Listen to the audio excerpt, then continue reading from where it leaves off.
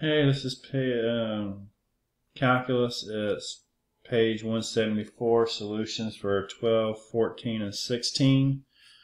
So here we have y equals 1 over sine squared minus 2 over sine. Once again, these you can kind of rewrite them a lot of different ways and work them. I'm just going to work it as it sits here. So I'm going to go for 1 over sine squared as a quotient rule. I don't know if that's the most efficient way, but let's see here. The u up top is 1, and the v on bottom, I'm going to rewrite it as sine x squared, so it's a little bit more obvious what I'm going to do. Derivative of 1, of course, is 0, and then the v prime here, we're using the chain rule. So I'll put that in here, chain rule. Okay, and my u is the sine.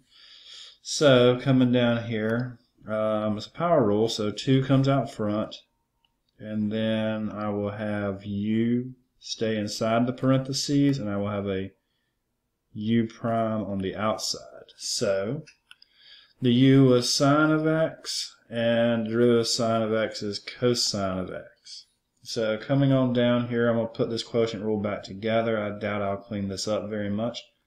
But y prime will be the big old fraction of v. So sine squared times u prime, which is 0. So we'll mark all that out in a moment. Minus u, which is 1, times the derivative of v. So that is 2 sine cosine. And that is all over v squared. And v was sine squared, so v squared will be sine to the 4th. So let's label all that for our first one. It's v u prime minus u v prime all over v squared. I'm going to go ahead and mark out this 0 part. You can clean that up if you want. It'd be 2 sine cosine over, negative 2 sine cosine over sine to the 4th. So we could even reduce a little bit up there. But let's see over here what we're going to do. So we still got the minus 2 over sine, so we're going to do another quotient rule. So my u can be negative 2, derivative of that will be 0. My v can be sine, derivative of that is cosine. So if I put that back together, we will have plus the big old fraction because I incorporated the minus into it. But let's see, v, which is sine of x, times derivative of u, which is 0, minus u, which is negative 2, minus negative 2, times the derivative of v, which is cosine, and all that will be over v squared, so that would be sine squared of x. So let's mark out and label. We could really clean this thing up, but I'm just going to leave it as is. v u prime, u v prime, and v squared. So there are probably a lot of ways with the trig functions we could really reduce that, but that is the derivative part. Okay, let's go find 14. Here's 14.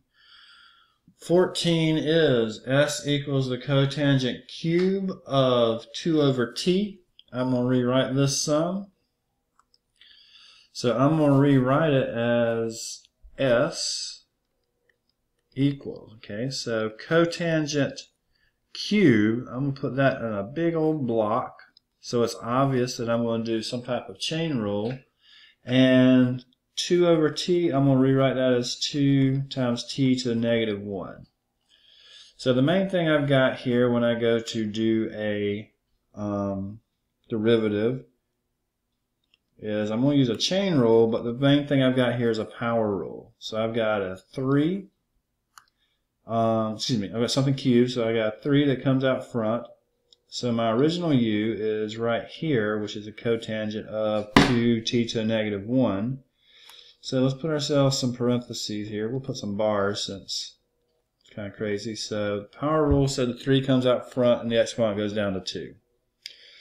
So then we're going to put the u back in, and on the outside we will have u prime, whatever that might be. I don't know how long it's going to be, but u was cotangent of 2t to the negative 1.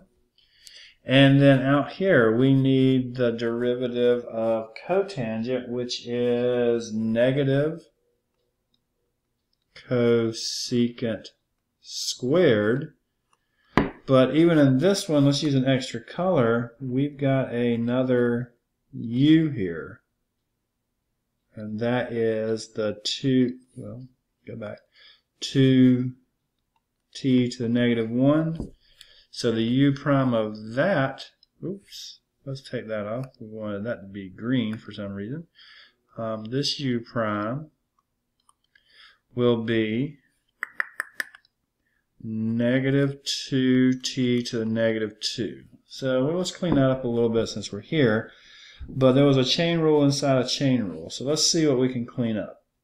S prime will be, here's a 3, here's a negative 2. So it looks like we can clean that up to be 6. If we want to pull these things out front, we could pull the t to the negative 2 out here to look good. Then we'll have cotangent squared of 2t to the negative 1, and that'll be times cosecant squared of 2t to the negative 1. Alright. Whether you clean that up or not is up to you. Sometimes when they get a little bit messy, it's really hard for me to read though, so it might be good to clean some of these up if a lot is happening. Alright, let's go to 16, the last one for this video. S equals cosecant of 1 minus t plus 3t squared, and that cosecant is to the 5th. So let's just rewrite it.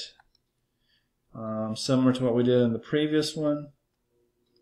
So we'll have S equals, we're going to use our big bracket, so cosecant of 1 minus t plus 3t squared, all that raised to the 5th. So using the brackets kind of shows us that we've got a big old power rule, and big old power rule with a chain rule, with the u inside being the cosecant function.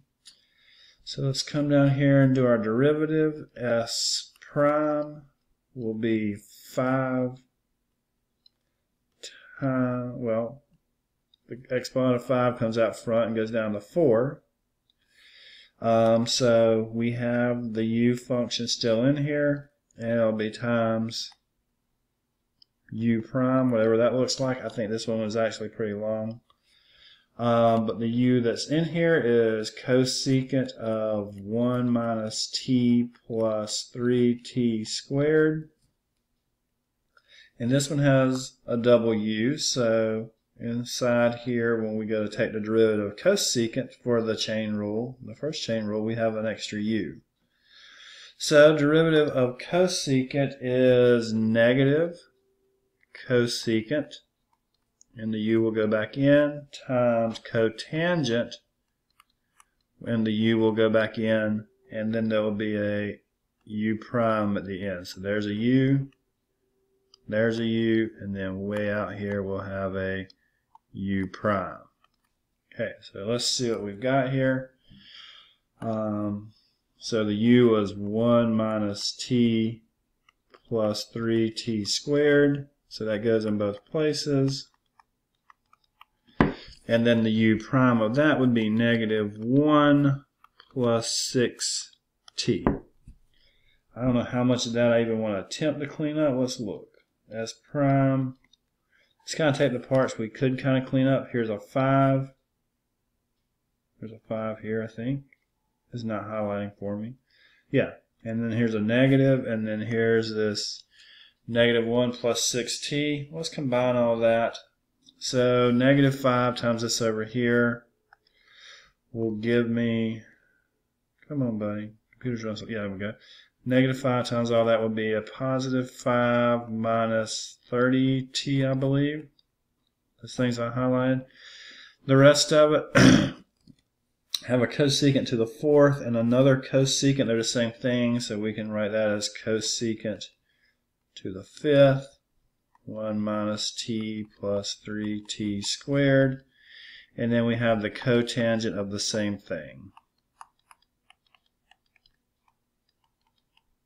Okay, so that's all those problems I assigned, worked out. So, got any questions on them, let me know. Thank you.